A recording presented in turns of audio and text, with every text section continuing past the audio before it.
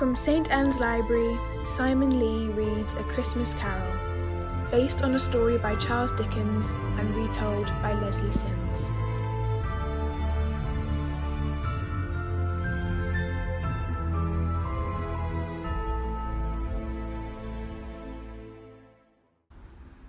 Once upon a Christmas Eve, Scrooge was counting money. Ebeneezer Scrooge. A greedy, grasping, gruesome old man, so cold inside his face looked frozen. He cared for no one, and now his old friend Marley was dead, no one cared for him. His clerk, Bob Cratchit, shivered in their icy office. "Might we light a fire, sir?" "Certainly not," said Scrooge. Two gentlemen came by collecting for the poor. "Let them starve," Scrooge sneered. Then a red-nosed carol singer tried his luck. "Be off with you," snapped Scrooge. "Merry Christmas," said Bob Cratchit as they left that night. "Bah, humbug," said Scrooge. Scrooge was heading for bed when every bell in his house started to ring. "Who's there?" Scrooge asked in a quavery voice. "Scrooge," came the ghostly reply. "Scrooge." "Marley," said Scrooge, "is that you?" "Change your ways or pay the consequences," warned Marley's ghost. "I cared only for money," moaned Marley. "Now money and misery are my only company, clanking chains and cash boxes for all eternity." With a dreadful wail of torment, Marley turned to go. "Wait!" Scrooge cried.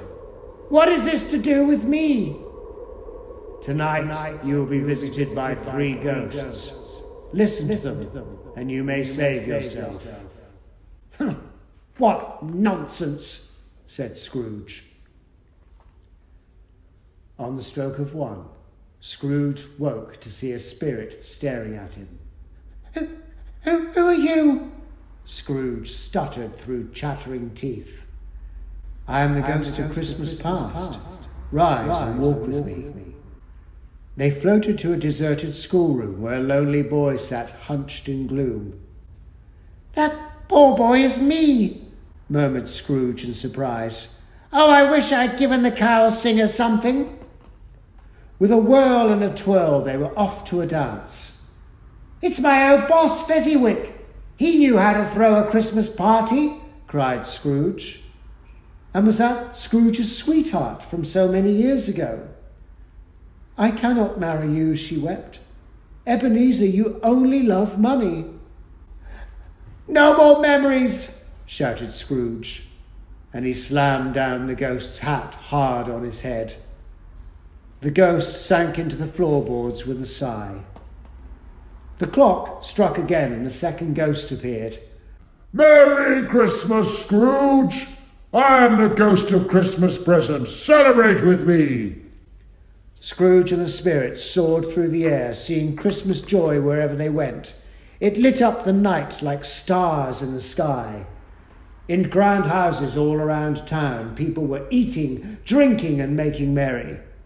Even the Cratchits, with a simple meal for their Christmas feast, were full of cheer. "God bless everyone," said Tiny Tim, the youngest. "He looks pale," thought Scrooge. "Is he ill?" The spirit's response echoed in his head. "If things go on as they are, he won't see another Christmas." Somewhere a clock chimed, and the spirit faded away.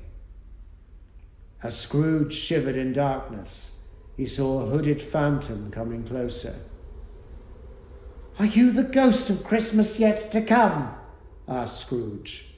The phantom said nothing, but pointed a bony finger. A group of men were talking about someone. "He's dead, and good riddance. No one will miss him.